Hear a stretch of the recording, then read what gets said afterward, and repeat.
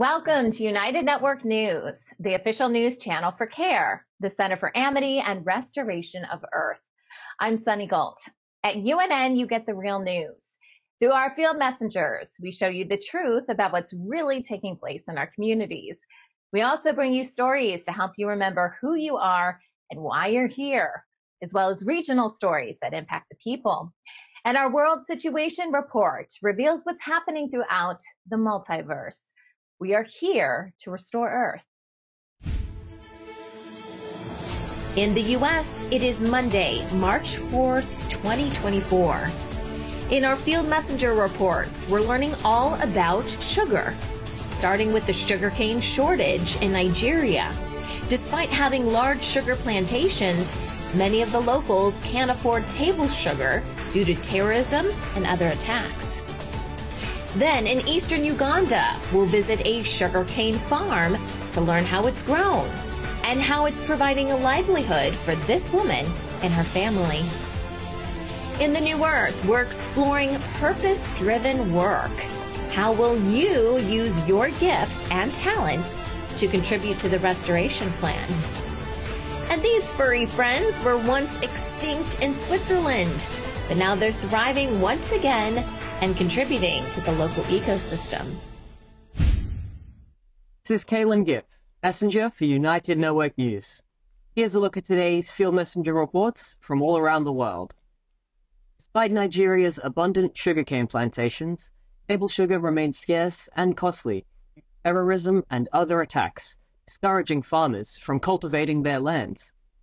UNN Field Messenger Francis Kyayon reports on this situation. Good afternoon, ladies and gentlemen. My name is Francis Kyayon, Field Messenger for United Network News here in Abuja. Area that sugar has become very, very scarce and expensive that many families cannot afford it for their tea or other purposes. Here to find out the reasons behind the scarcity and why the production of sugarcane, which ought to be in abundance, is not enough for use in factories that can produce sugar for our tables. Yeah, so these are the sugarcane you are seeing operating from trailer, and also these are the buyers, these are the marketers, these are our dealers, as you see. Every 2 weeks, we have one full trailer load operated here in the Metropolitan Kuje Area Council, and it is consumed by all the people, both the rich and the poor. They like this sugarcane. However, this is the limit of the consumption. We cannot turn it to any other product because it is not enough for the factories to use. Even though we have a lot of places like Niger, Zamfara, Katsina, all these people can produce sugarcane in large quantity. However, because of terrorism and other forms of attack, the farmers are afraid to go to the farm. We want the government to interfere in this matter and make it possible for farmers to have peace of mind to go to the farm and confidence to sell their product. Thank you very much. Once again, my name is Francis Kyayon, reporting United Network News here in Abuja. Next, we visit a sugarcane farm in eastern Uganda and learn how it helps to boost income for supporting family members. UNN Field Messenger Annet shows us her sugarcane farm.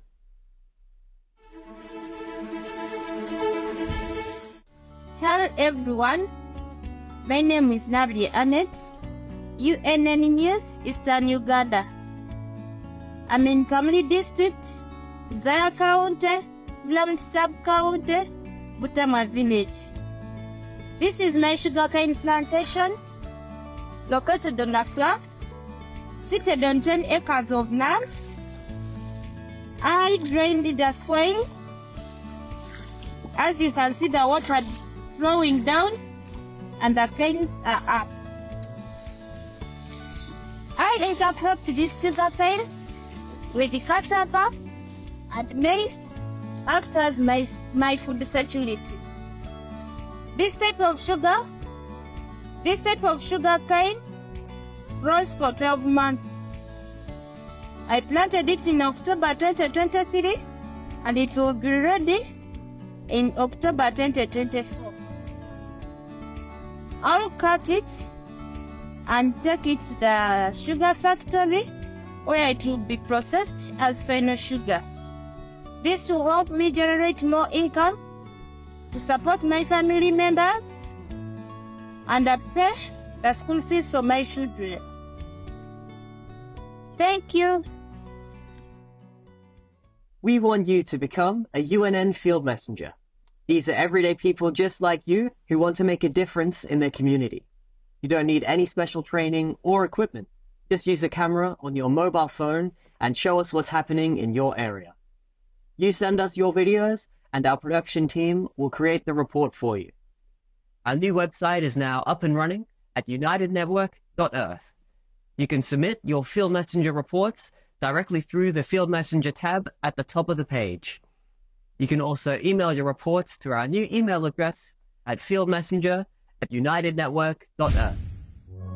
Hey, I'm Kirsten from Switzerland. This is Wayne from Tucson. Hi, my name is Desmond from Ghana. I am Claudia from Dawsonville, Georgia. I'm Mikey from Pretoria, South Africa. Hi, I'm Steve McGrath, Fort McMurray, Alberta, Canada. People from all around the world are coming together. Happy day, beautiful world. We are here in a rather small urban garden, and this video is just to show you the joys that we've had in this garden with electric gardening. When news happens in their area, they show us what's really going on. We have people in the streets protesting for and against. At United Network News, our field messengers are changing the face of news. This is Field Messenger Helen reporting with nature, and I'm going to talk to you about the bees again. Take the next step in restoring our planet. Become a UNN field messenger today. Hi, I'm Stephanie from South Africa. If it's going to be, it's up to me. If it's going to be, it's up to me. It's up to me. It's up to me. It's up to me. It's up to me. It's up to all of us. We're UNN, and we're taking back the news.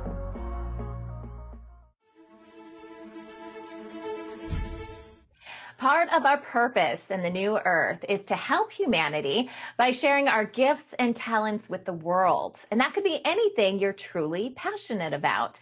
Maybe you start your own business or shop, or maybe you decide to work on a larger project with lots of other people. It's up to you to find purpose-driven work. Grace Gravestock is a transformation maverick. She is on a mission to redefine success and fulfillment, allowing people to resonate at their highest frequency. Today, we're talking about finding our purpose-driven work, and Grace is joining us again. Grace, I feel like this is so important. So many of us, we go through life we're kind of on that hamster wheel, right, of doing things, and we may have a job that we do just because we kind of fell into it, or it's making enough money to support our families and things like that. But a lot of us, the purpose-driven things that we really love that maybe we don't even tell people about, a lot of that gets shoved down. I feel like we're at a point in time where we need to reach back down, grab it, and say, now is the time for this to shine. And as a result, I think we will shine as a result. But how do we even find that again, right? How do we find that purpose-driven work that's really going to ignite us? Absolutely. It's such a great question, Sunny. I'm glad you asked. So I feel really passionate about this. I'll tell you, for more than 20 years, I led large-scale technology change projects. And so ultimately, they did make the efficiency and increased efficiency and effectiveness for the big organizations and governments that I worked for. But ultimately, it did automate a lot of the work, and people had to find other work. And so now we're facing a place in our human history where, I mean, I hate to say it, but I see in my meditations hundreds of thousands of people, maybe millions, getting laid off in the near future if they haven't. It's already started in some sectors. And so what's ironic about this is the first part of my life was actually working on these projects to help people get laid. I mean, I wasn't trying to help people get laid off, but I was trying to use technology to make things more efficient, which ultimately led to people getting laid off. And now in this next part of my life, I'm focused on helping people find purpose-driven work, because here's the reality, Sunny. When people get laid off, and I've been laid off twice, they want to find something that's meaningful, because it's actually kind of like what we talked about before. It could be a blessing in disguise. So when I got laid off the first time, I heard this voice that said, "Don't worry, this will be the best thing that ever happened to you." And I was perplexed for a split second, and then I chose to trust. And that layoff, when I look back on it, was the best thing that ever happened to me, because it kept me from living in this soul-sucking spot where I was about to sell my soul for, I don't even want to tell you, it's so embarrassing what I was ready to do. I was willing to change because I didn't fit in and I didn't feel like it was a good fit, but I felt like I needed to be something different than what I was in order to stay. So I got laid off, and that was the best thing. And so now when I talk to people, knowyourselfrevolution.com, it's a summit, and it's also a podcast. It's really featuring successful entrepreneurs who have overcome a challenge and now do purpose-driven work. So I've made it my mission to help spread this message by promoting others who are leading by example in this way. And there's really 3 parts to finding purpose-driven work as far as I'm concerned. And it's simple. The first thing is know who you are. Like, if you don't know who you really are, then it's very difficult, because if we don't know who we really are, or sometimes we think we know who we are, but we're operating from someone else's agenda. So when I look back, I realize that's what I was doing for 20 years. I was actually almost 20 years. I was living my life based on somebody else's agenda. And it was only when I went through a lot of challenging things a few years ago that I realized. So I learned how to know who I am when I learned about my human design. If you've not heard of that, you can find out what yours is at whatsmychart.com. But that really helped me to see that, first of all, I have a purpose, and that there is a configuration that is me, that is unique. And my purpose is to be myself, but I'm also meant to be in abundance. I'm not meant to struggle. Like, we are such powerful beings. There's no reason why we should be. Struggle is optional. It's not to say there's no struggle in life, because it helps us grow, right? But we're meant to be in abundance. So the first step is know who you are, and you can take a first step towards that by looking at your human design for free at whatsmychart.com. The second thing is live in alignment with that design. It's kind of like if you're an iPhone and I'm a laptop, but I as a laptop, try to act as a cell phone. Like, that doesn't work. It's kind of comical, right? And it's almost like if I were to take my laptop into the pool with me. No, my laptop is not a waterproof device like my phone might be. So that's what I mean by living in alignment. Like, we need to live in alignment with what we're configured to be. It means being ourselves and not trying to be someone else. So that is what in human design is called strategy. And that is indicated in the chart you'll get for free at whatsmychart.com. But the third thing of how to find purpose-driven work is to, first of all, realize that you have control. And so I like to say, stand in your own power. And I teach a gratitude practice. You can get it at activateyourlifepurpose.com. It takes about 5 minutes a day. You can take longer, obviously. 5 minutes a day and a pen and paper is what I like to say. But that will help you get clarity on the things that you like doing, what you want to intentionally create in your life. And it actually gives you a process for how to create. So it's an amazing thing that really changed my life once I understood how powerful gratitude is. And when I realized that I can, and I'm meant to do work that is purpose driven. It's not just to, punch a time clock or something. So I like to give that empowering message to others. ActivateYourLifePurpose.com is where you can get that 2-step process. It's free. It's a gratitude practice that will help you make amazing things happen in your life. In Australia, a groundbreaking technique is developing a remarkable type of ceramic that has received wide acclaim and several awards. This innovative project recycles old clothing and combines it with waste glass to create green ceramics, a line of designer tiles that are both eco-friendly and aesthetically pleasing.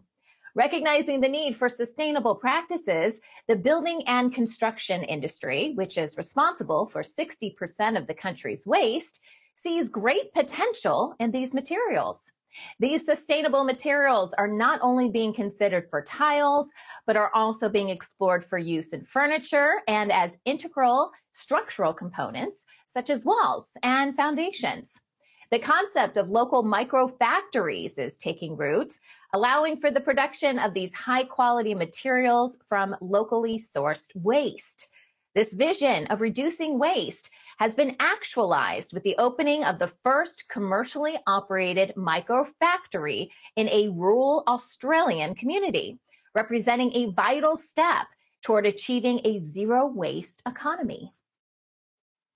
Legislation has been proposed in Europe to phase out disposable plastics and make society accountable for the millions of plastic bags ending up in landfills and oceans every year. The new proposals cover industry, manufacturing, retail, and people's homes, and are designed to ensure all packaging on the entire market is recyclable. Restrictions will be put on single-use packaging for fruit and vegetables, condiments, sauces, and beverages served in food service, as well as cosmetics and toiletries used in hotels and holiday accommodation. Scientific evidence suggests that plastic bags could take up to 1,000 years to degrade, and the microplastics produced could continue to harm the environment for even longer. Harmful chemicals from these plastics in the sea are known to stunt the growth of vital marine microorganisms and pose a significant threat to both human health and wildlife. The proposed legislation also encourages waste prevention and urges individuals to adopt a more sustainable lifestyle by carrying reusable bags when shopping and keeping them clean to prolong their useful life. The beaver, which was once extinct in Switzerland, has been successfully reintegrated into its waters and is thriving once again. Beavers have a long history in Switzerland, and during the Middle Ages, they were wanted for their fur and their glands.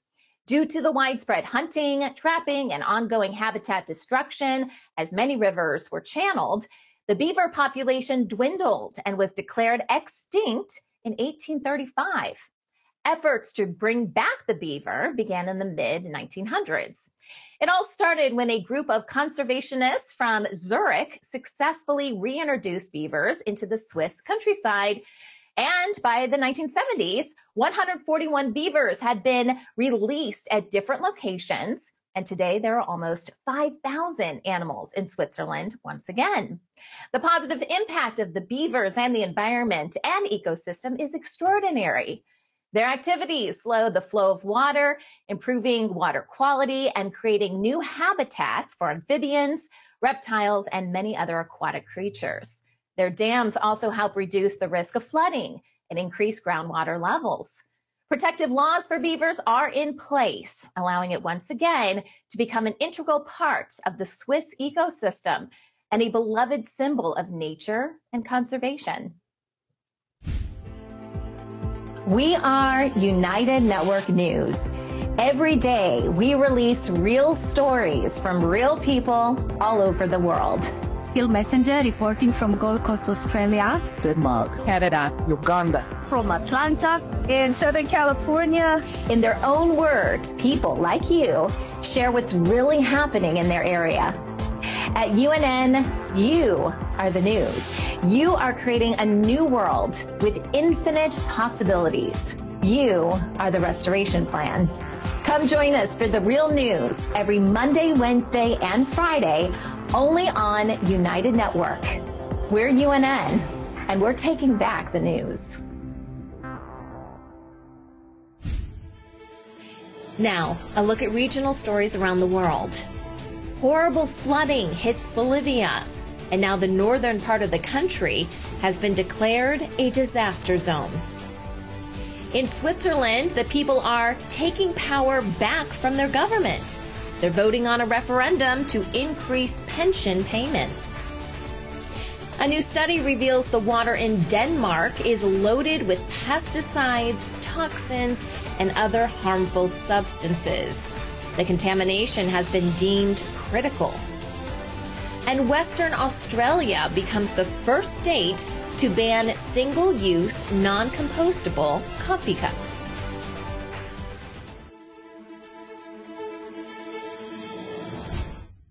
Cobija, a city in northern Bolivia, has been declared a disaster zone following severe flooding caused by days of continuous heavy rainfall. The Acre River, which borders Brazil, has overflowed, resulting in the widespread destruction of homes, businesses, and crucial infrastructure. The disaster has forced thousands from their homes, affecting about 31,000 families across the region, with a death toll of 42. National authorities and local communities are working together to provide shelter, food, and medical assistance to those impacted. Volunteers are helping in the rescue of pets and supporting displaced families.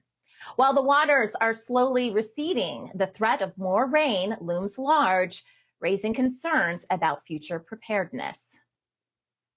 In Argentina, there's a disturbing rise in femicides, with more than 61 women and girls murdered due to their gender in just the first 2 months of 2024. This rate marks a near 10% rise from the previous year, intensifying concerns amidst ongoing socioeconomic challenges. Among the victims, a majority were killed in their own homes, and nearly 1/5 have sought help through prior complaints. As a tragic consequence, 77 children have been left orphaned. This spike occurs as the new administration has controversially abolished the women's ministry, integrating it into a broader portfolio and raising concerns about reducing protections for women. Activists and advocacy groups are now calling on the government for clearer policies and enhanced measures against gender violence.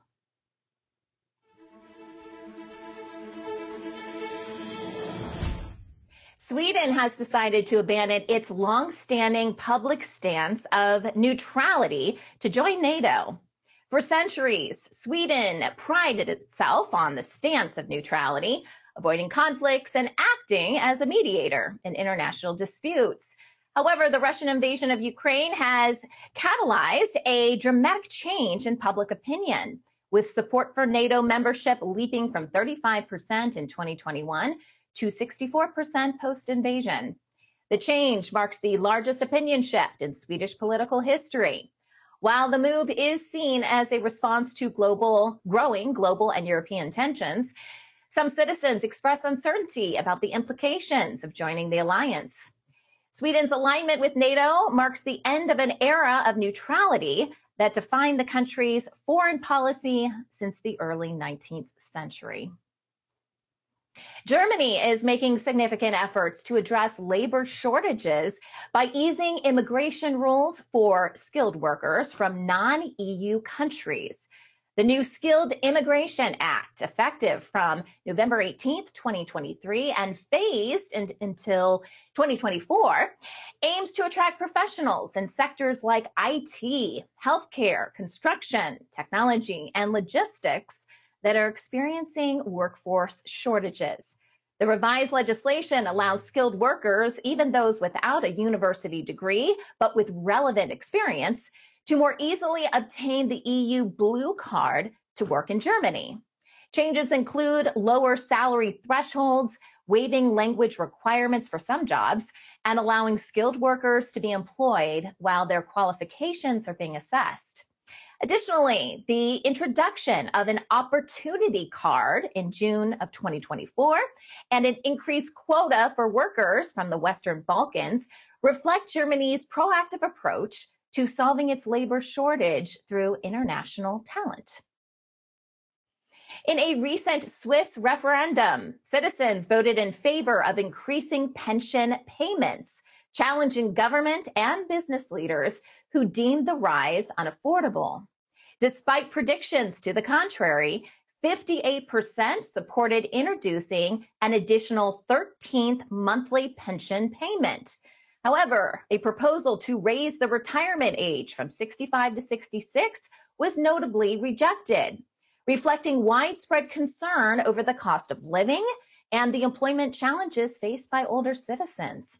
Switzerland, known for its high living expenses, sees this vote as a step toward financial security for its aging population, despite potential tax hikes for the younger workforce. Critics argue the measure could strain state finances, but for many, the promise of improved pension benefits outweighs these concerns. The European Union has introduced a new regulation to fix the challenges posed by the surge in short-term rentals, such as those offered through Airbnb.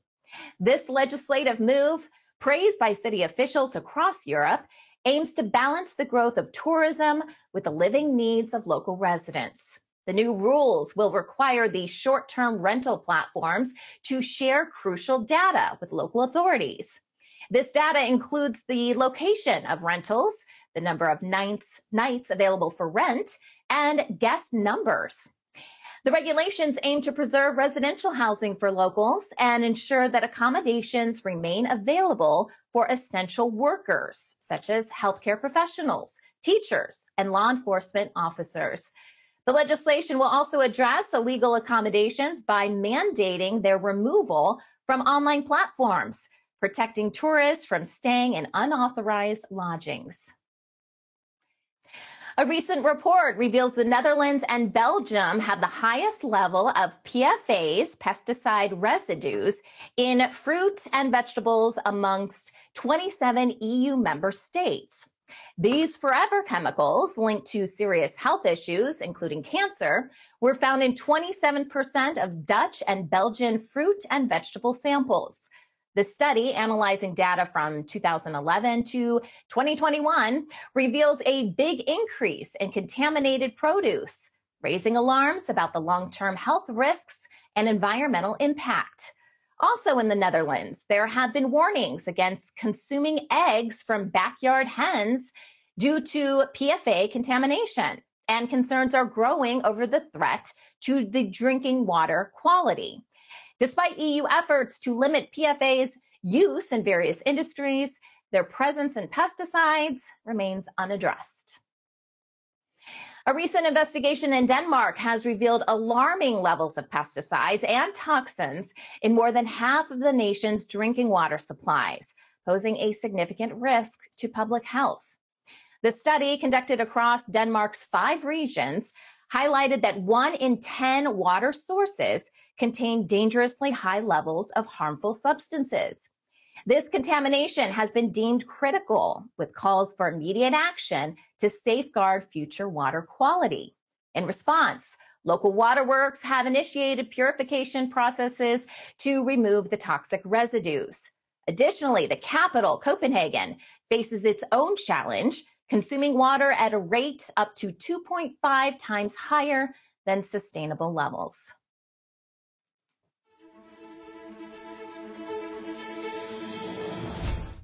In Tunisia, citizens are facing increased drinking water prices as the country struggles with a persistent drought, now entering its 5th year. The government has announced a price hike of up to 16% for consuming households, particularly affecting those with higher water usage. Families using more than 40 cubic meters, almost 10,600 gallons of water, will now see their bills rise by about 12%. With the cost for more significant consumption and tourist facilities jumping by as much as 16%. This decision follows earlier measures, including nighttime water cutoffs and restrictions on agricultural water use.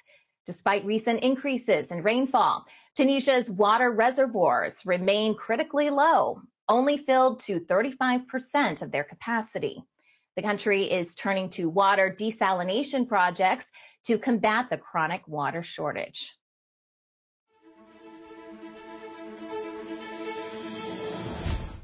Thousands of senior doctors rallied on Sunday in Seoul, South Korea, in support of junior doctors.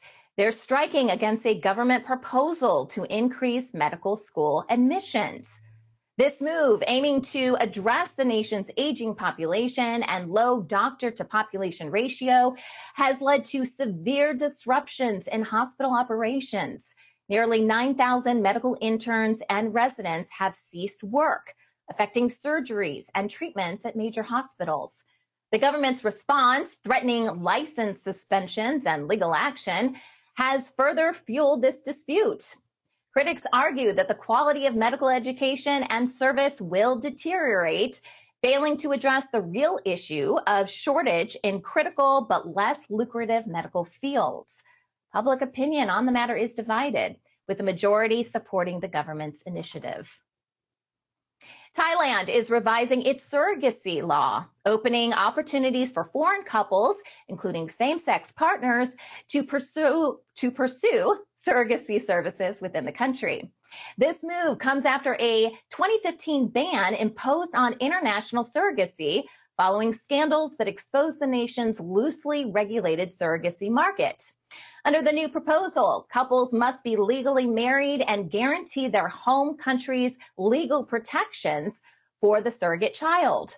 They may choose to bring their own surrogate or select a Thai surrogate, subject to rigorous government vetting process. This legislative change aims not only to extend surrogacy access to Thai citizens and mixed nationality couples, but also to boost medical tourism. Approval from the Cabinet, Parliament, and Senate is pending. Income inequality has grown in Russia in 2023, with a recent report revealing a growing gap between the nation's rich and poor. The Gini index, which measures this disparity, showed an increase, indicating that wealth is becoming more concentrated amongst the wealthiest 10% of the population. This group now claims nearly a third of all income, while the poorest 10% hold merely 2% of total income. Despite this, average real wages, adjusting for inflation, rose by 7.8%, with the average monthly salary reaching about $810. However, the growth of wages does not seem to offset the increased inequality.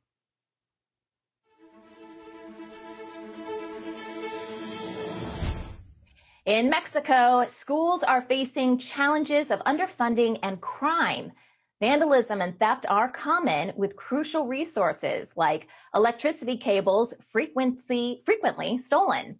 And students end up having extended online classes due to inadequate facilities. The situation stresses communities already hit hard by poverty, with nearly half of the Mexican population facing extreme poverty. Repair and maintenance efforts are often hindered by theft, causing disruptions in education. Some schools, still recovering from one incident, suffer repeated robberies, leading to tough financial decisions. Limited parental involvement and inadequate law enforcement support complicate recovery. Financial pressures prompt schools to seek more contributions from parents and cut back on essentials, affecting students' learning conditions. Americans testing positive for COVID-19 are no longer mandated to isolate for 5 days. That's according to an update from the Centers for Disease Control and Prevention, or CDC. Individuals with mild and improving symptoms can now resume work and daily activities sooner, provided they've been fever-free for at least a day. The CDC says it wants to align its recommendations more closely with those for other respiratory viruses, citing the difficulty many face in distinguishing COVID from other illnesses based on symptoms alone. The new guidelines encourage people to stay home if they feel unwell and to practice precautions like mask wearing and social distancing upon returning to public spaces. Health workers, however, will continue to follow stricter isolation protocols.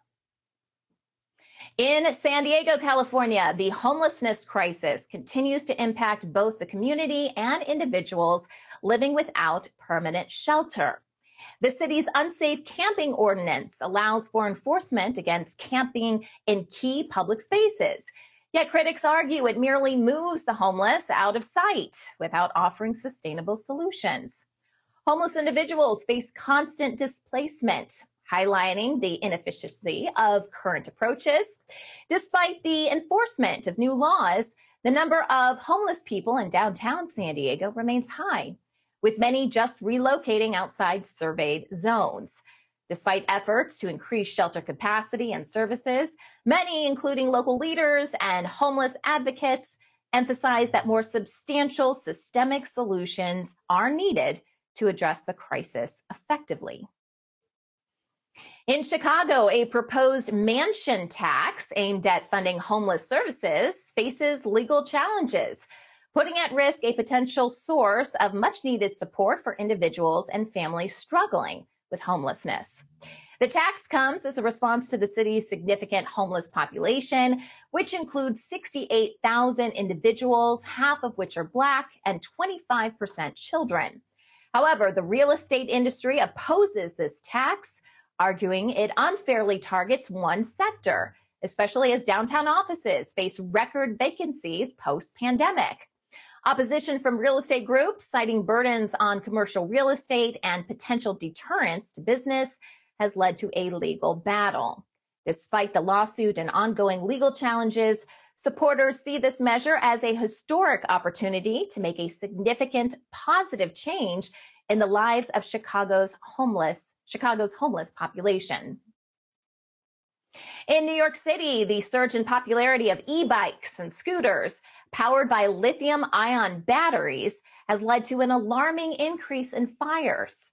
The Fire Department of New York links the increase in incidents to old batteries, lack of maintenance, and use of unofficial repair services.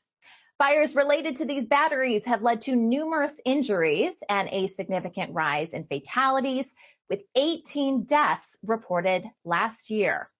The fire department is actively responding to this threat by inspecting businesses and promoting safety standards for battery usage and maintenance. Despite these efforts, the challenge persists due to the circulation of older, non-compliant devices. Meanwhile, national legislation is being proposed to address this critical issue and enhance consumer safety.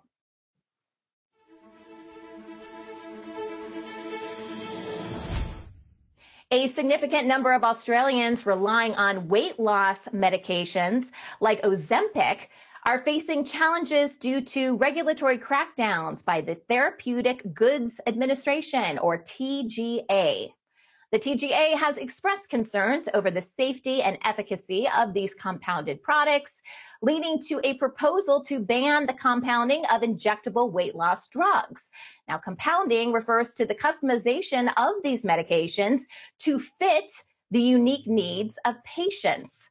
The uncertainty surrounding access to these treatments has left many worried about the potential for weight regain, given the effectiveness of the drugs in their weight management regimens. The TGA is currently consulting stakeholders and is expected to make a final decision by June 2024. In the meantime, patients are encouraged to consult with their healthcare providers for guidance and alternatives. Western Australia has become the first state to ban single-use, non-compostable coffee cups, effective immediately.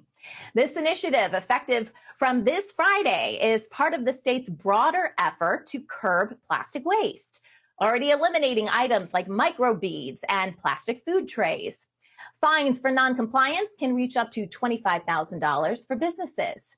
The government aims to educate and gradually implement the ban, allowing businesses time to adapt and switch to environmentally friendly alternatives like compostable paperboard cups or customer-provided reusable cups.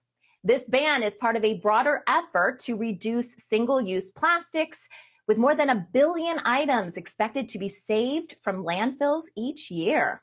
The change aligns with Clean Up Australia Day, emphasizing the community's role in combating plastic pollution. Tired of being programmed? At United Network, you'll discover the truth about what's really happening on our planet. Get instant access to our written news, UNN newscasts, world situation reports, and in-depth stories from our field messengers. Manifest your amazing abilities as we explore the new Earth.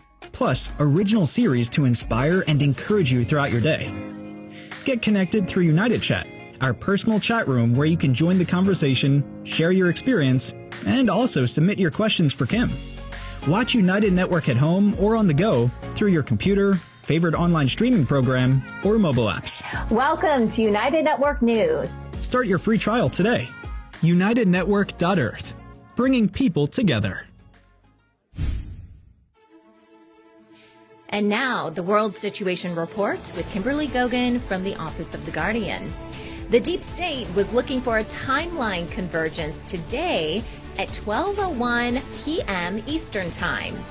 Those that believe they were in line for the throne believe they set themselves up for success over the last few weeks and months.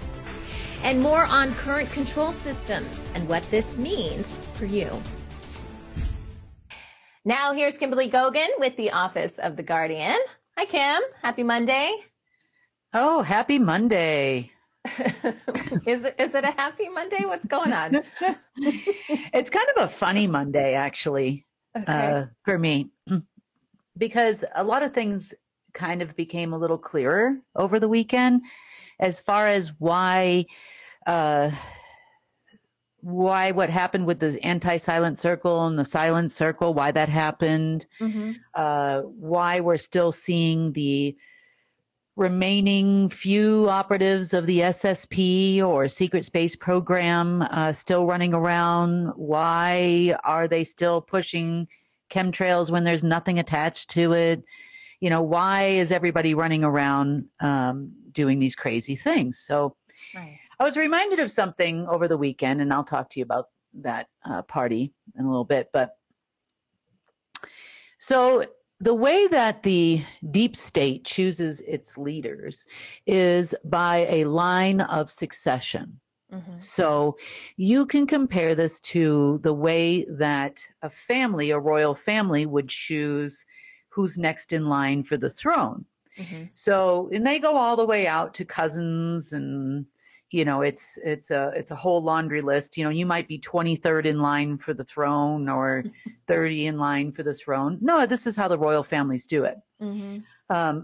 So now I was reminded that both sides, so both the Order of the Black Sun and the Order of the Dragon, do the same thing. They have multiple families under their umbrella on both sides, and each family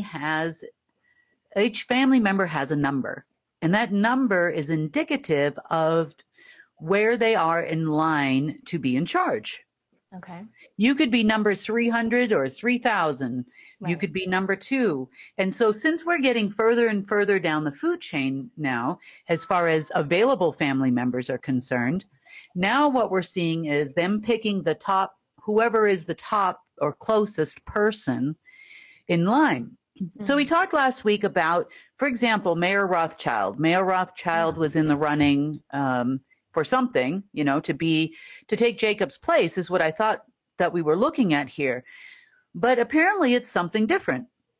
There's always something new and exciting with these people, and their belief systems are just insane. So gathered today at Balmoral Castle in Scotland, in the pyramid tomb that is located on the grounds, are some secret space program folks and some Order of the Dragon folks. And guess what? They have the chair of destiny, the Illuminati chair. I know, here we go again. And they have been trying to, various people sitting in this chair. And this is what I started seeing early this morning. And I'm like, why are they doing that again? That makes no sense. So I see the same thing with another group of people from the Order of the Black Sun going to the Seville, I think it's called Savina Monastery in Montenegro. And if you recall, back in December, we had a member of the Pallavicini family who thought he was next in line, who departed this planet in Montenegro. And then last summer, we had 5 other gentlemen from the same bloodline go there as well. So this would be the Order of the Black Sun side. Mm-hmm. And then there was a third group of people who decided that they were going to go to the facility in Mount Kilimanjaro and see if they could get something from there. Now, in their mind, and I'm still not exactly sure why, it's not an annual thing, it's not something that happens every year. I think it was a matter of the way they saw the energy flowing. Mm-hmm. And what they were expecting to happen today at 12:01 Eastern Standard Time, to be specific, is a timeline convergence. So based on the back chatter, that is what I'm hearing them say. Mm-hmm. Now, this would have been the point to where a dark timeline and a neutral timeline converged together to make one timeline. And the question that they had in their mind, and the reason why they've been doing some pretty horrible things over the last few weeks and few months, even more so than normal, is because A, they thought that the next in line to run the world was going to be selected today. And what that means is that they would be inhabited by another being. Mm-hmm. So the group in Mount Kilimanjaro, I have to say this without laughing. The group in Mount Kilimanjaro were looking for Anu. The ones in Balmoral were looking to be the next Pindar. Okay. Oh, yes, this is happening. And the ones in Montenegro were looking to be the next Mr. Black or Black Dragon or the Dark Prince, as it's called in my world. And in other people's world, they call it the Dark Patron. Like a patron saint of darkness or something. I know this person as the Dark Prince. So by about 12:01 today, nobody came, and they are all targeted for elimination. So we do appreciate you all gathering in the same place at the same time, because we're never going to change these people's minds. No. So was there scheduled to be a timeline convergence? The answer to the question would be yes and no. So in order to understand how timelines worked and the ages worked, you have to understand the mechanism that was behind it. So in source and anti-source, and then there was a neutral section which was inhabited by both, there was a control of all timelines in all ages. There was a control system there in the past, which then created 1,296,000 timelines per age. Wow. Okay. Some of them neutral, some of them dark, some of them light, within each age. Okay. So these people were under the impression that this mechanism still existed, and they were monitoring it for where we would get to the point where we would move into a new timeline. Now, they completely and totally disregarded the fact that we are without timelines. We don't have timelines anymore.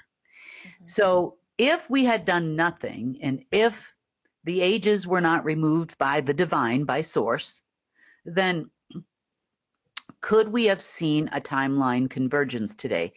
Yes, but that wouldn't have been possible for over a year now.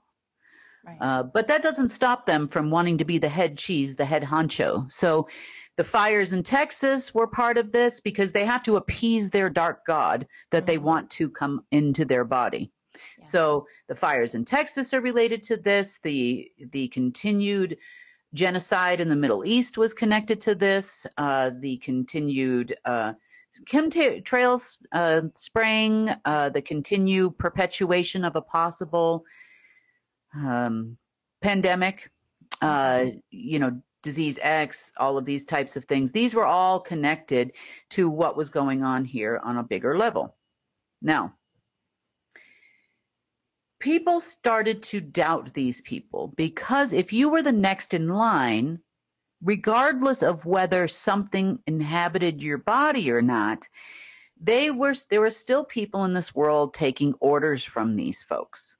Because they felt that it was only a matter of time before something crawled up in there, and then that would be the new alien god human. I don't, for lack of a better term. Yeah. Now, when someone who had this inhabiting their body, be it on the Black Sun side or the Order of the Dragon side, when they had this thing in there, if their vessel, their body were to pass away, it would immediately jump to another human. The next in line? The next in line. Typically, yes. Now, this hasn't happened in several years now.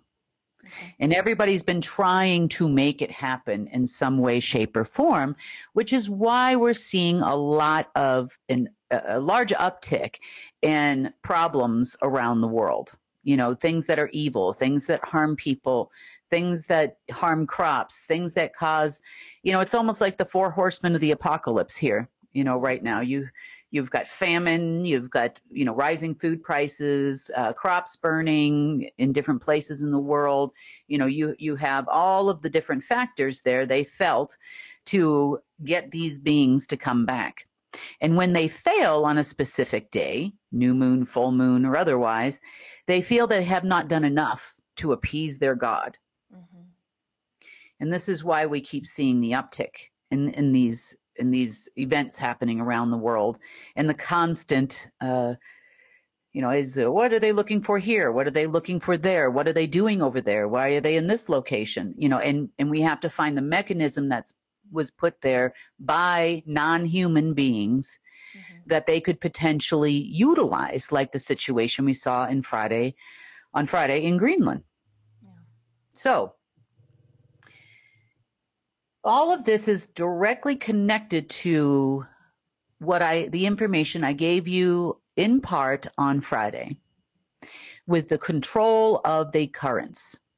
Now, I gave you the financial information of current C and why it's called that and how it was utilized. But there's a bigger picture here, so I was hoping that to give people the weekend to kind of digest that information, because it was a lot to take in. Mm-hmm. And that fiat doesn't in any way mean that it was related to gold backing or non-gold backing in any way. That's just the information that they put out there for you. Right. Okay, so let's talk about current control systems. Okay. Now, we know when I use the word current right now, I'm referring to a current or a flow. Mm-hmm. So it could be the flow of energy, you know, which is related to the financial system in part, but not in totality. And it could be the current control of essence, where your soul goes. You know, your soul is constantly generating essence. And the control of the current of matter as well. This is where the disease programs come in. So if you can control the matter, not just in your human disease, then you have plant disease. We have all kinds of things going on planet Earth, and not only here, but in many places in the multiverse. The same thing happens. Mm-hmm. It's about matter control, frequency control, vibration control, lowering people's frequencies. What we have coming through our television is just one minor example of what the control of frequency, the current of frequencies can do. The same thing went for your consciousness control. That's where we get the title Marduk, Duke of the Sea. And then we also had time control, ages control, timeline control, the current, meaning when the next timeline is going to come into play. All of these types of current controls were mechanisms that humans, I would say, you're talking about the deep state, that humans only maybe had a little tiny access to. You know, it wasn't the bigger mechanism by any means. Most of these control systems existed both for the dark and the light, and then there was also a neutral control system that could control either side. So it was kind of like a regulator, mm-hmm. or a regulatory body that would control these things, and none of the people on that level were humans. Okay. However, let's talk about minor parts of current control. systems. How this would have affected you. So in the world, I've said this many, many times, the control factors of planet Earth are financial control systems, political control systems, media control systems, intelligence control systems, and military. Mm-hmm. And these are the ones that everybody focuses on controlling all of when they want to control the world. Yeah. Now, above operative level, but below the alleged chosen ones in the line, is a group, 5 groups, that were established under the Order of the Black Sun's contract or covenant with many different parties way up the food chain. But these particular groups are only aware that the Order of the Black Sun is in control of them. So these 5 groups have been waiting now for a long time for the next patron or dark prince to come into being. In the meantime, they have been taking orders from the black nobility in the anti-silent circle and now the silent circle. Okay. So they have new bosses now, the silent circle. These people would be over Langley 5. Mm-hmm. Or the global group of generals. They would be higher than the militaries. They would be higher than the intelligence agencies all around the world, with the exception of the Global Intelligence Agency. So these parties have headquarter locations in different parts of the world. Mm-hmm.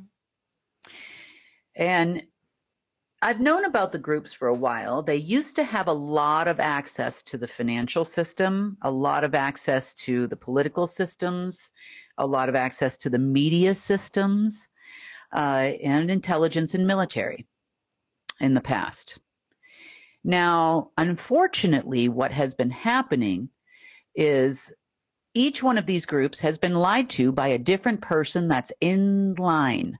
Mm-hmm. Claiming that a day ending in Y is going to be when they are going to be inhabited by this being. One of the 3. Mm-hmm. And thus far, no one has been successful. If you remember, it's probably been a few months now, where we talked about a meeting where the generals were supposed to show up. And I said that they had some kind of a meter that could detect if they had been successful in having something crawl up in there. Mm-hmm. These are the groups that have that meter. Okay. So they're looking for the leader. Now, there is a call that's scheduled at 1 p.m. Eastern Standard Time today. So that's at the time of this recording. That's already happened. Mm-hmm. To where they were supposed to show themselves to the groups to prove that they were now in charge.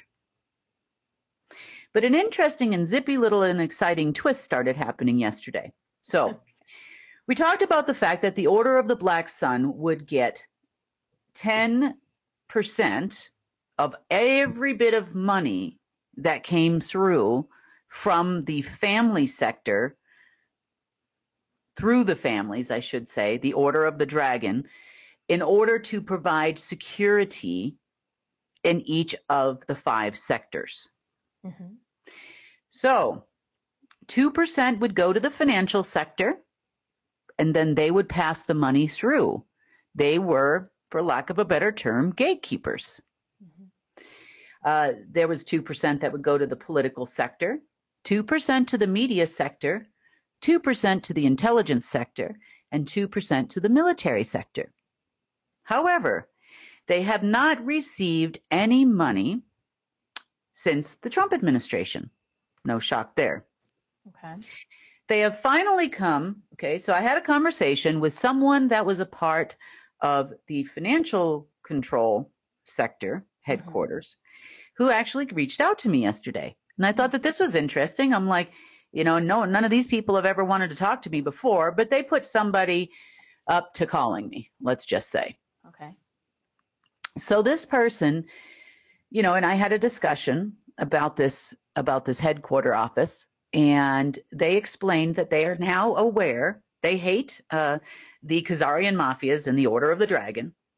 They hate the line of Solomon. And as you and I both know, this was during the time, and it was set up this way, to where they would then take over after the line of Solomon contract expired. They were told that they would now be in charge. Right. Now, these people are not good people either, the people that were running all of these different sectors. They're bad people. Yep. There are people that are blowing up and killing people in the Middle East. They are people. So, they are under the impression they're the white hats. This is where the information origination came from of the white hats, because there are a lot of people in there that are under the impression that they are securing their respective countries in each one of these 5 sectors. And that the new leadership is going to take over and that they will be in charge of securing it on behalf of all the people and we the people and all this stuff. And I'm listening to this guy tell me this story yesterday, and I'm like, okay, so would you like to hear my side of the story? So I proceeded to explain to him what they're doing, who they're waiting for. This person is from the lower astral. They said, well, it's part of the divine plan. So I had to explain to this person, well, there's 2 sides to divine, actually 3, when you look at it that way. So you had source, which we would consider divine. And you would also consider anti-source divine in the world, in the way that the universe functioned, because they're 2 halves of a whole. They were at one point. So you could say the fallen angels were working for source as much as the angels were working for source, and the demons worked for anti-source, and the angels worked for source, and all were considered in their world and in their mind divine. Yeah. Not differentiating one separate from the other, with the exception of during a dark age, that the divine of darkness had more power and control than the divine of light. The other thing that these people, probably on this level, they're unaware of, is that the reason why most of the power centers of this world chose darkness is because they could make money doing evil. Yeah. They consider it divine, but that's still not the case. No, not at all. But you could get away with doing a lot of very harmful, bad things and not adhering to natural law when you're working with the unnatural side of things. Right. On the opposite side, according to them, the light can be very restrictive. So these people were under the impression they were working for the light. They just didn't understand when they kept saying divine what that meant. So these people in both sides were claiming to them that they were of divine bloodlines. True, not true, little gray area there. But it just depends on what your view of divine actually is. Now, with all the changes that have taken place, these bloodlines are no longer relevant. They're no longer divine. They're no longer part of a new system in any way, shape, or form. So waiting for a timeline convergence day, a full moon, a new moon, an alignment is not going to help these people any, because the beings they're looking to be inhabited by do not exist. So they can I'm assuming what's going to happen after this is whoever is left alive and next in the line, you go all the way into the millions here. So it's not like, they're going to run out of people anytime soon. When you go on down further the line, are they going to find is, in a next alignment or a next convergence or probably the solar eclipse, in April or whatever it is, nothing will change. They will still be a human. Everything bleeds and everything dies. They're still people, and no one will continue on with this old divine bloodline because it was decided by the divine that we would no longer be in a dark age. I wish I could claim that was my decision, but it wasn't. When the divine changes something, you either change with it or you go away.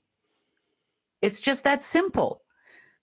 We are not looking for a timeline convergence because the timeline system in current control of the timelines is no longer exists. So they can move that chair around to holy high heaven or anywhere else on earth or take it to the moon. It doesn't matter because nothing is going to change. And how did he take that news, Kim? Oh, dear. The person I was speaking to, let me kind of describe this person a little bit to you. So the person I was speaking to seemed like a nice person. He did not have bad intent. I think he truly believed that he was doing something good for this planet, and has been doing this for a long, long time. He knows all the generals. He knows all the people. And I would say he wanted to take some funding from these, from the financial sector, the 2%, and he wanted to do something positive for humanity. So I don't take this person as a bad human. Yeah. I take him as a person who has been lied to repeatedly over and over and over again and expecting a different result. Yeah. Now, he was also promised that he would have a number, and that they thought that he could potentially be the next one in line, unbeknownst to himself, because he doesn't know that. But that's what they were hoping they could get him to do, be that next person. So it was all hands on deck. We're going to collect all these people, and we're going to bring them and just see which one gets the thing in there, whatever the thing they were waiting for. Now, interestingly enough, they felt that Donald Trump was one of those people, that he was in line and he was going to be, I know. Well, they've been dragging that dead carcass, or used to drag the dead carcass all over the dang planet, to Belize and all these different places, trying to get something to inhabit it. It's just so weird. Like, why Donald Trump? I mean, what made him so special in their eyes? Bloodline, number in line, bloodline. But what made him super special is that he was a very good liar. Yeah. And the global financial control headquarters were under the impression that he was receiving the money. Yeah, that's right. Yep. So then he must be the one. Right. And I said, oh, no. That was me, and it had nothing to do with this person. And you can look up hours and hours and hours of conversations we had on a diplomatic line, and now here I go again. I'm explaining the same thing over and over and over again to these people because they actually don't know. They really didn't know. So the people behind this person didn't know either. And if I hear the terms Donald Trump got it done one more time from the operative group or these people groups or anybody's groups, no, he didn't. What he did was he took money and then ran his own game with that money. He didn't pay off the student loans. He didn't help the people with Hurricane Michael. He didn't even do anything after the elections got all screwed up. He was a part of the screwing the elections up, to be honest with you, because really bad things were supposed to happen for the next 4 years to us all. And then after that, he would come back as the hero and save everybody. I know. But the point is that these people didn't know either. Mm-hmm. So they went and did a lot of research earlier this morning, and now they're starting to see the truth. And they were still taking orders until yesterday from these people. But they had a feeling that something was wrong and that these people were lying to them, because why is it? Because whoever was in that position before could just transfer money like crazy. They'd get their 2%, 2%, 2%, 2%, and they were happy, making money, paying all their people. Life was good. Yep. But they didn't understand why it stopped. And now they know. So do all of those groups know now? I know could it trickle in from the guy that you talked to all 5 of those groups? Well, I'm pretty sure probably, yes, it could. Now, these are the ones that would have fed the operatives, that would have fed the Langley Five generals. These are the ones that would have fed them as far as the financial sector is concerned. Now, as far as political and media and intelligence and military, they've been taking orders too to control, keep the war going in Russia, Ukraine, whatever that's happening over there right now, the Middle East situation that recently came about. These are the people that would take the orders. Mm-hmm. They definitely had figured out by the time they reached out to me yesterday in my morning, they definitely had figured out that the families could no longer, the Order of the Dragon families could no longer transfer money. They definitely figured that out. Okay. But who can? Mm-hmm. So this guy threw my hat in the ring, told him that, well, she seems to be doing it. She's the one that did with the Treasury. She's the one, and then now they've confirmed that all the money that came through Trump actually came from me, the large numbers. Mm-hmm. Okay. So where they go from here, who knows, I told them I don't have a contract with you because they were looking for their 2%. And I said, I don't have a contract with you. Maybe my terms and conditions are better, but you're going to have a different scope of work and you're going to take orders from somebody else. If you want to go back and continue to take orders and wait for the patron of the Dark Prince to enter somebody's body, then feel free to do so. And I said, I will rip every single thing you have in the financial system out within a day. Mm-hmm. Right now, they don't have much left anyway. They can see some things through some systems, but they can't touch it. They can't block it. They can't move anything. So what do you think would be best case scenario with this, Kim? Would it be that we somehow work with them, or that they do what could this lead to? What good is this? Besides them knowing the truth, that's important, right? And not hurting people and stuff. But are we talking about a partnership here, or are we just what? In this particular case, no. Okay. No. No contracts, no nothing like that with them. No, a different scope of work would be outlined. They could be contracted to fulfill that scope of work. Mm-hmm. Since I am actually the one that's giving out the money, I don't need to dictate a small, tiny percentage to people. Right, right. Now, that's if they want to. And I laid this out, and there was some words that would get bleeped out on the news. But I laid it out to them, and I said, look, I'd have to sit down and talk to you. What do you want to do? What can you do? What are you going to do? This is the new way we're going. Mm-hmm. The flip of money from credits to real money, obviously was an indicator to them that something was happening here. Sure. And the way the old control structure worked doesn't work anymore. Mm-hmm. So is there a possibility for some benefit? So let's see benefits. Right now, I've been breaking down every single thing that they have as far as mechanisms concerned. Mm-hmm. Not just in the financial sector, but also in the media sector, their worldwide network of media controls, their intelligence controls, their military controls, political controls, obviously.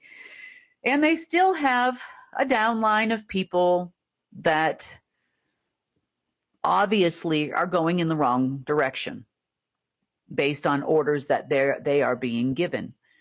Do they have people in every single bank and every media organization, every intelligence organization, every military organization, all politics worldwide? Yes, they do.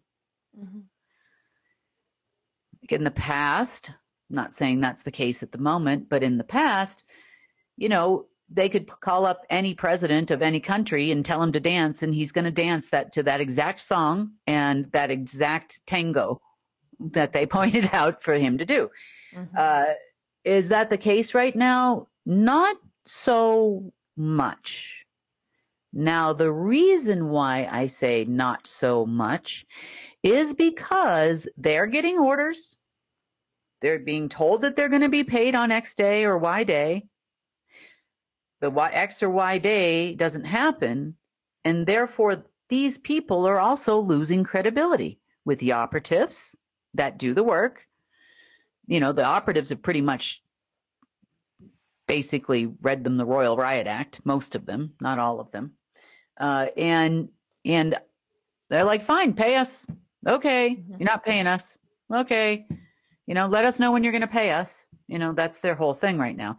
So they're losing credibility at a rapid rate. And they wanted to see basically what I would do. So I laid it out. I said, no, I'm not sending money through just because you think you're entitled to 2% from some old line that doesn't control anything anymore. Yeah. You know, they're the ones that did that contract, and it's been in place for thousands of years. I mean, it's not new. If you're going to change, you know, and you want to work within the new system, it's every man for himself, every woman for themselves. So, you know, pick a side, because at this point, that one, you know, everybody's going off a cliff.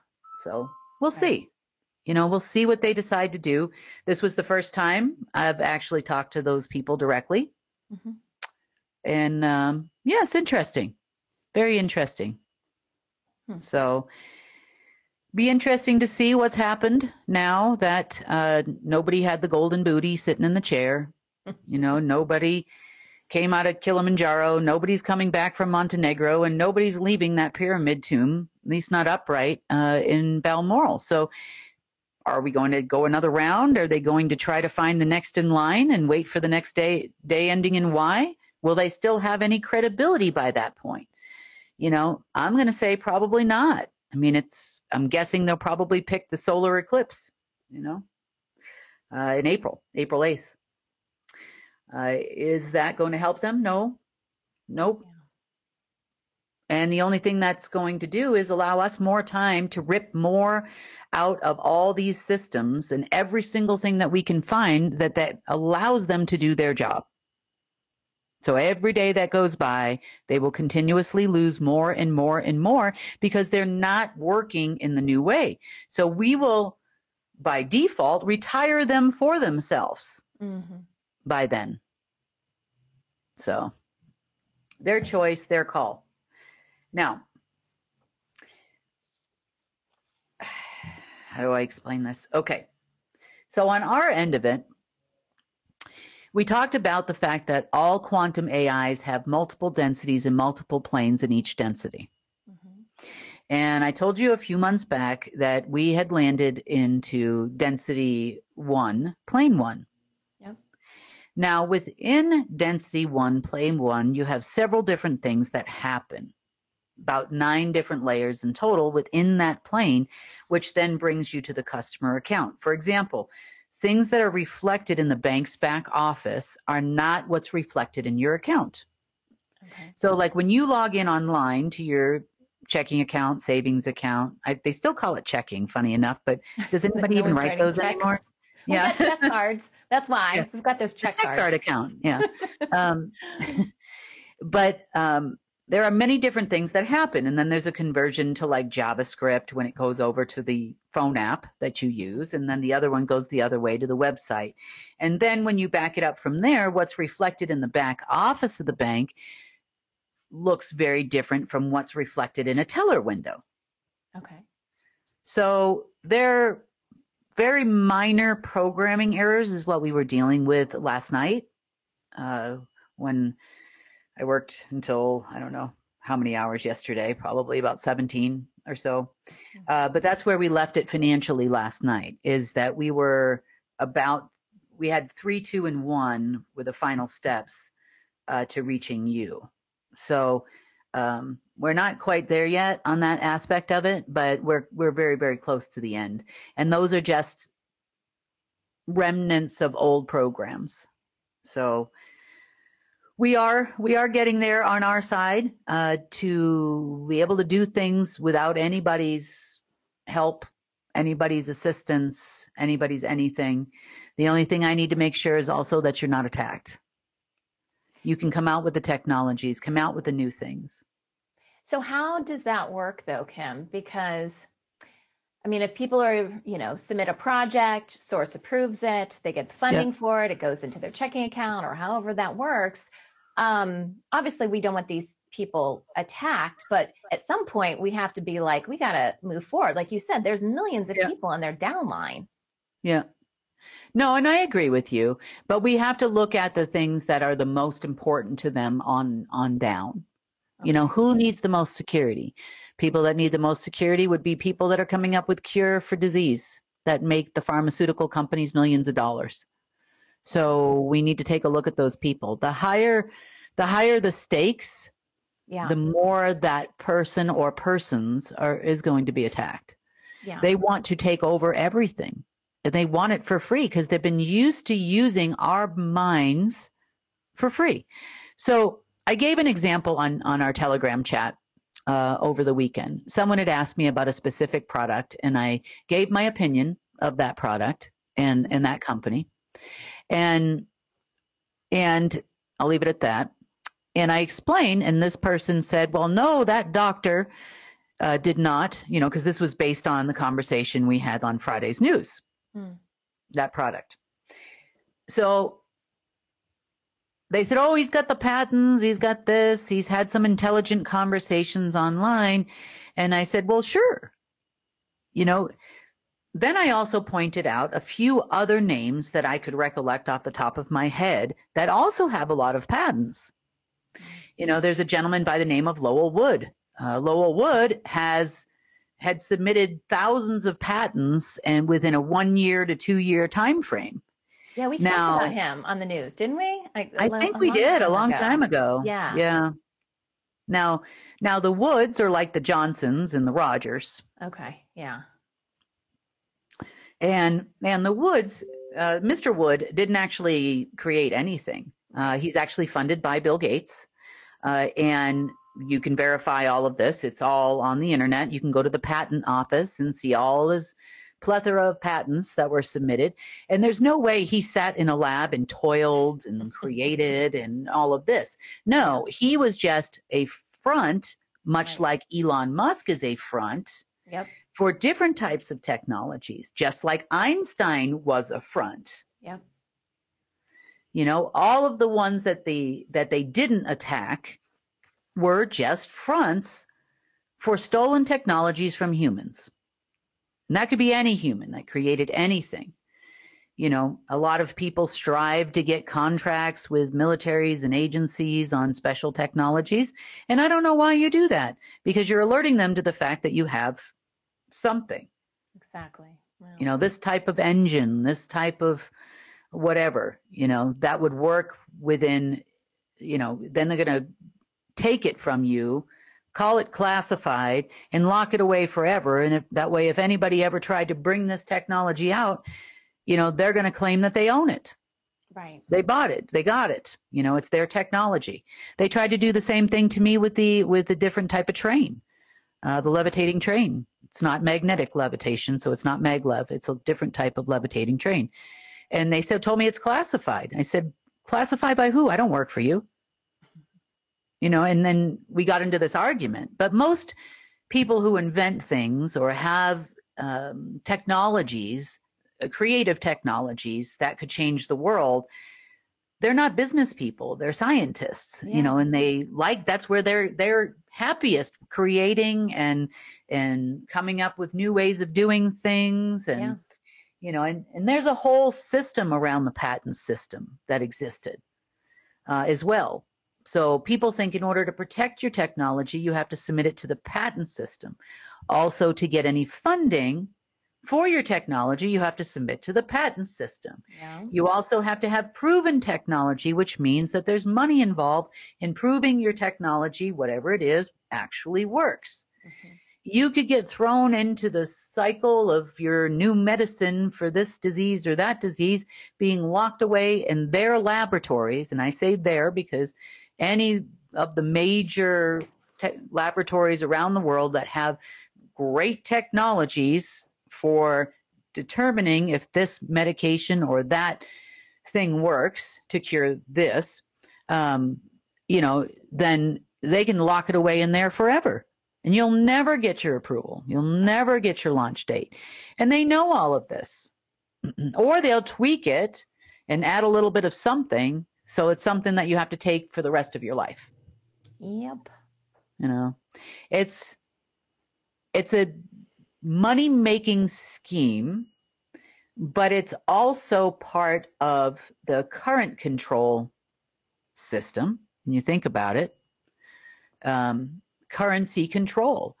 Who can receive currency, a piece of the currency, energy system, the energy current system, for this technology or that technology? You know, that's the way it was designed. And just so you know, when you apply for the patent system, you're basically, there's a little Santa Claus in there. I call them the little hidden clauses, where you are actually turning the ownership over your patent to them. That's so frustrating. Yep. What a mess. I know. Everything is, that's what I keep trying to say. It's like, you know, we have a basic understanding. These people are bad. You know, we know that. But just how were these systems structured? Yeah. And how did we get there from here? And how are we going to have humanity thrive if any of these systems still remain? So do we have to take down those systems, or do we wait for the systems to implode? Both. Okay. Now, the next thing I want to mention to you, and then probably should get back to work, but the next thing I wanted to mention to you was the financial system crash. Okay. Because we talked about it last week, and I'm going to mention it again to you, because what it looks like to me is this could potentially happen tomorrow. Now, by crash, does that mean it's going to hit the news media? Probably not. Does that mean you're going to see the markets tank? Probably not. There also is chatter amongst these crazy groups here about stopping all Bitcoin trade. I've heard that too. There is talk about stopping all crypto trade. I've heard that too. Now, was that based on the amount of chaos that is created and how much remains hidden? Of course, can be controlled by the next person in line who's waiting to take the seat. Are the global financial control people headquarters and the global media control people going to get together and actually put out the information to make humanity go crazy? Do you think that's why the guy reached out to you yesterday, is because all this could go down pretty quickly and he was trying to put feelers out with you? Well, because they do know that behind the scenes, the financial system is done. Okay. Not our financial system for the people, but the financial system as it was is done. Yep. It's over. Yep. I think they reached out for that reason. Number one. Number two, if the events of today and someone did have the golden booty to sit in the chair of destiny for the Illuminati and became something, then these people probably would have reacted accordingly. Mm-hmm. But they wanted to know, in my opinion, what they wanted to know is there a possibility, if this person is the new person, because we don't know who she is. Yeah. They've been told, you know, just like everybody else was told, that, oh, I'm just a hacker, you know, oh, you know, she doesn't control anything. Oh, just let it go, you know. These people are the real people in control. So the question is, are they going to still continue to take orders from the next in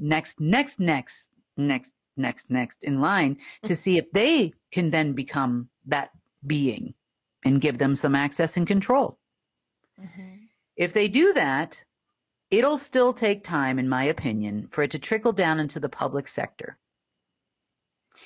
What we're seeing happen behind the scenes on the 28th, 29th of February is pretty much the end of the road. That's why I missed last Wednesday's news with the quadrillions in bonds and all of these things disappearing. So these people, make no mistake, see that. You know, they see that happening. They also see their access dwindling. They also see their badge numbers not being applicable when they are going into certain financial systems. The access isn't there. Are they going to move? Are they going to take the orders? Are they going to inform the military arm of them, the media arm of them, to announce this publicly? I don't think so, because nobody got what they were expecting today at noon Eastern, or just shortly after midnight in China. So what would be the purpose then if you're not going to inform people? Why crash the markets? What's Because it's an inevitable situation that's already happening. So they can't stop it. So it's going to crash, but they can't do anything about it. No, they can't do anything about it. So then they're just trying to stop the bleeding by not telling media, by not letting the information get out. Right. How much chaos is going to happen with 8 billion humans? I mean, not everybody banks. So, there's a lot of more unbanked people in this world than there are banked people, and people that can afford to make investments and those types of things. But how much chaos are we going to see on the streets? Now, if they had gotten their way and the golden booty people had worked out, and they actually had gotten some money because the patron came back, I would have thought at that point it would have been massive chaos. They would have put everything you can possibly imagine into the media, because they would have then started getting paid again. Right. Now, where are they going to go from here? Are they still going to take orders? And I shouldn't say this, Sonny, because to say there's nothing they can do would be wrong. They could actually reach out, have a conversation, get things moving, possibly get themselves another contract, and help fix it, and be part of the solution instead of part of the problem. Are they willing to do that? Do they want to do that? How much control do they have over the banks? Really? What are they bringing to the table? What do they have to offer us at this point? I'd like to know. Yeah. Who's still taking orders from you? Like, are you still, you're bringing a network of people, I assume, at this point. So we'll see. We'll see what comes of that. Might be nothing. Might never hear from this person ever again. I don't know. But I mean, even in trying to stop the bleeding, let's just say it goes down that path and they don't reach out. You can only do that for so long, right? Like that's a Band-Aid. Well, for them, they can keep it from bleeding into the public sector, predominantly because they do not have the accessibility at this point to pull all of your money and your investments out.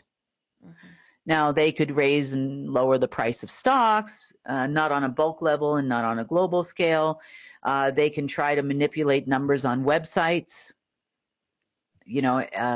People do that all the time. So I would say that limited things they can do to stop the public from figuring out what's happening. Now, on the government sector,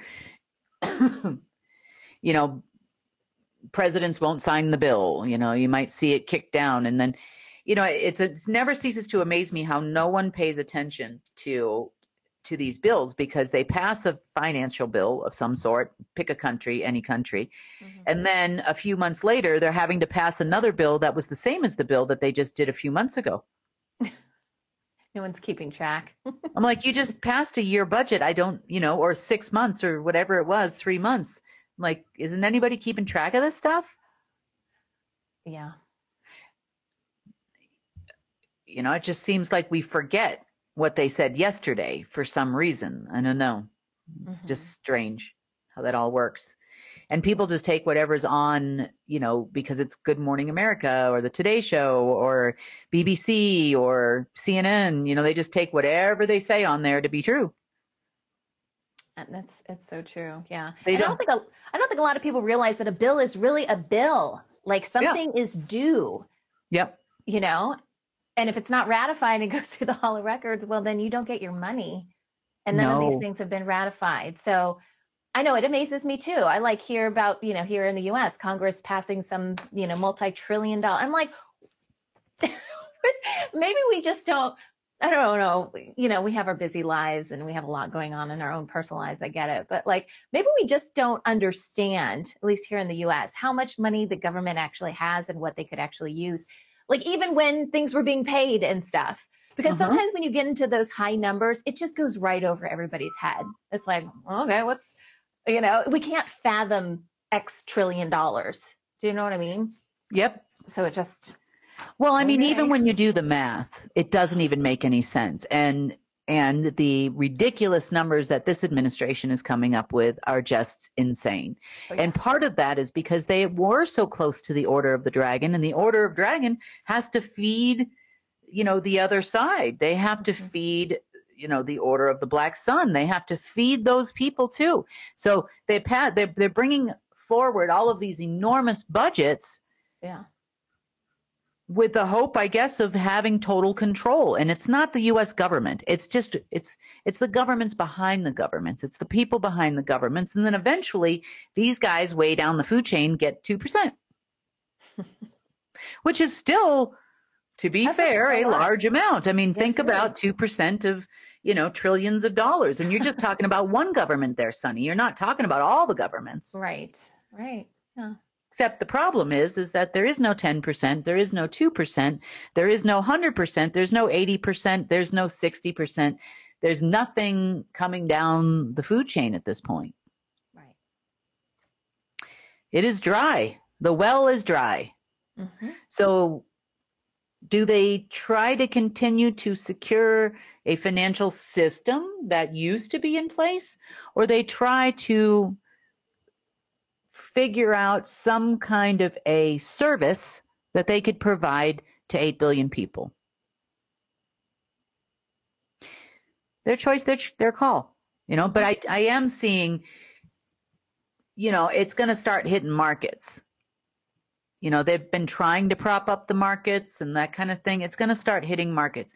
My guess would be based on which nation is worse off than another. I'm going to say it's going to be a tie between China and the United States.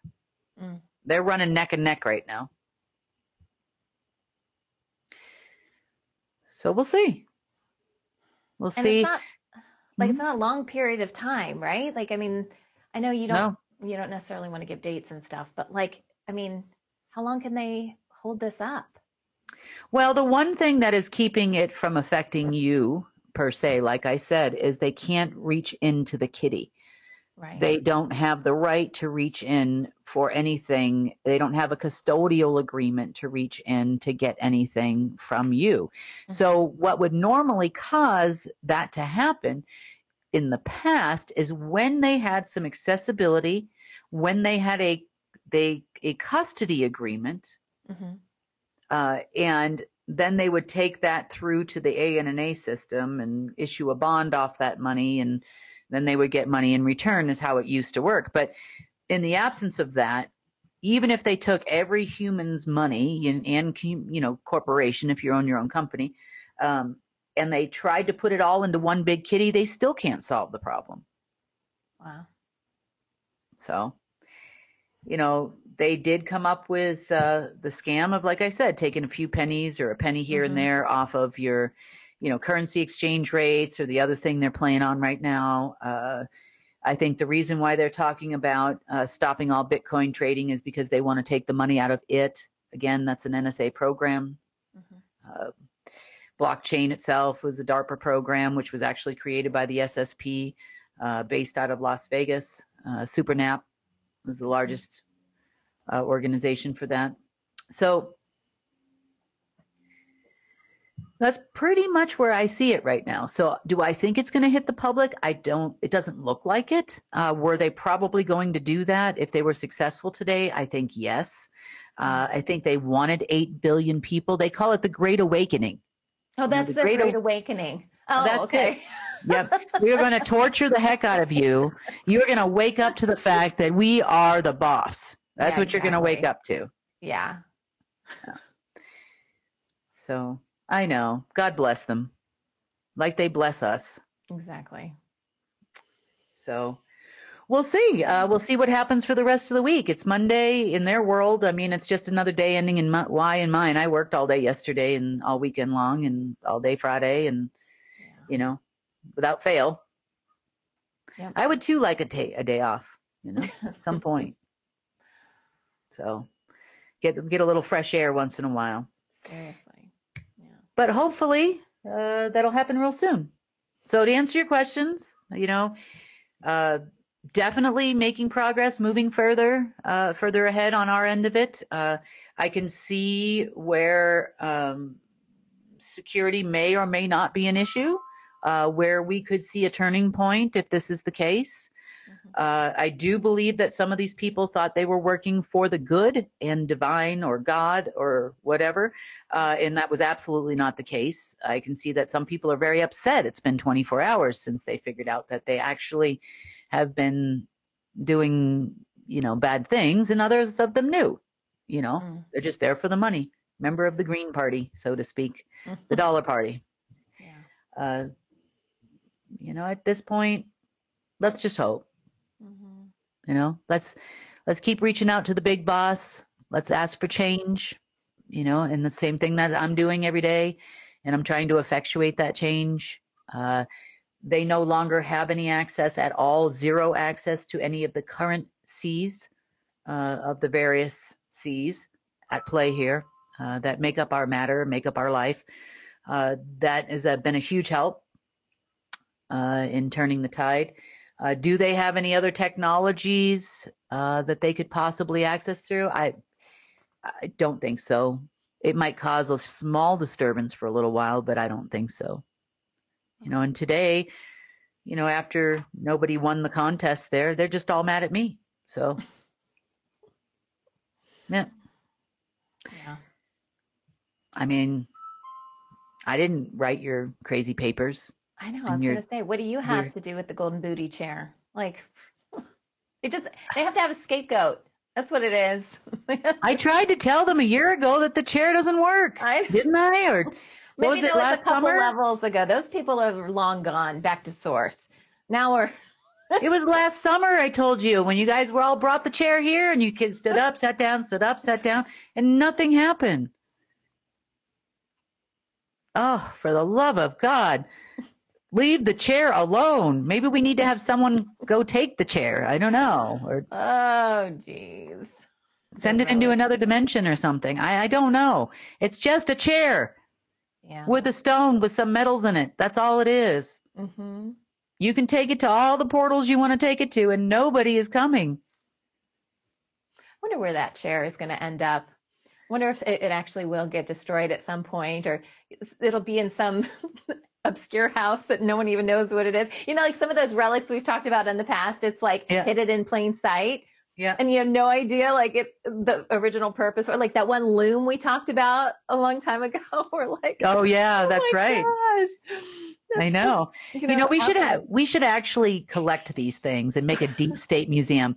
Well, and then when it's history, you know, the history, I'm sure there's a Hitler museum somewhere or something like that. Other evil people throughout time. Yeah, so why don't we make a deep state museum? Oh, can you believe that they used to traffic humans? Wow. You know, 50 years from now, 100 years from now, all that'll be history. Yeah, that's true. So, and not that we have to wait 50 or 100 years, guys. So just relax. Yeah, because you knew someone That's was not going to what I take said. that. You're like, Kim says it's another 50 years. I was saying, making a statement, can you imagine your grandkids or something going to a deep state museum because it was history?